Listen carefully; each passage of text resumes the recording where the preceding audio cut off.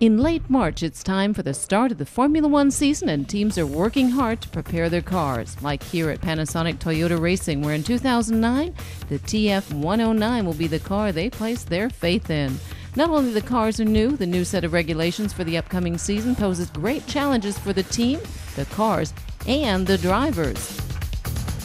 It will be different. I mean, the new aerodynamics, front and rear wing, they look completely different to 2008. The whole car looks different.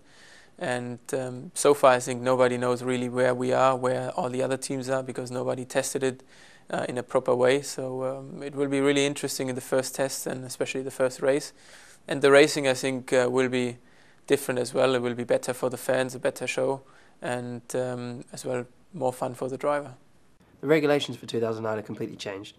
So therefore, what that means is that the complete design of the car, everyone starts from scratch. So every team has no idea what other teams are doing, what other teams' cars will look like. You know, some people have taken the front wing or the horns of our car, and the BMW had that. And so no one has any of these things and can take it and try it and test it. It all starts from scratch, so everyone's just going to do the best job they can. And when we get to the first race, we'll see who's done the best job. And I feel very confident we've done a fantastic job. Never before in the history of Formula One racing has a new set of regulations entailed so many technical changes. The cars not only look very different, they also behave much differently and demand more attention from the driver. Here's Sebastian Vettel straight from the cockpit with the details for us. This is how the cars looked in 2008. The front wing is now lower and wider. Gone are barge boards, vanes and shark gills. The exhaust is further to the rear, everything is slimmer. We can adjust the flaps 6 degrees, the nose has been made over, the rear wing is more narrow and higher. All this reduces grip, but lessens the wake behind and increases overtaking.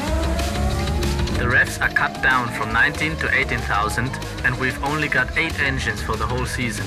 Some of the engines now have to last for 3 instead of 2 race weekends.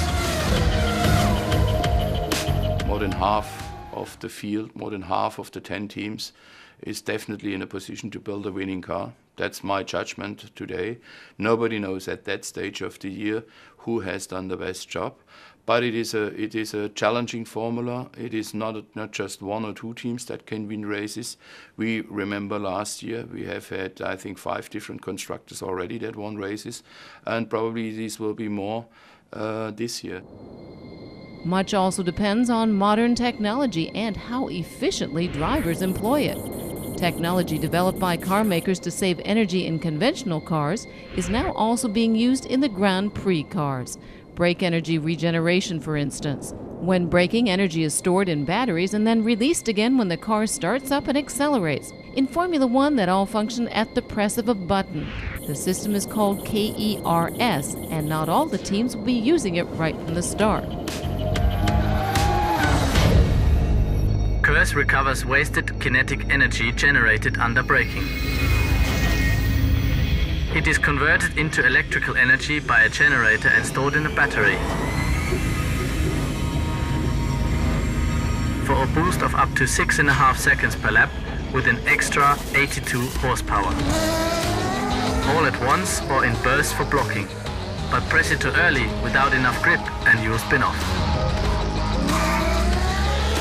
Come back after 11 years. Slicks, no grooves, better grip and much more fun.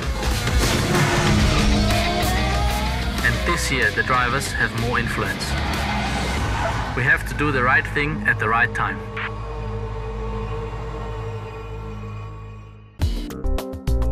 United Pictures TV.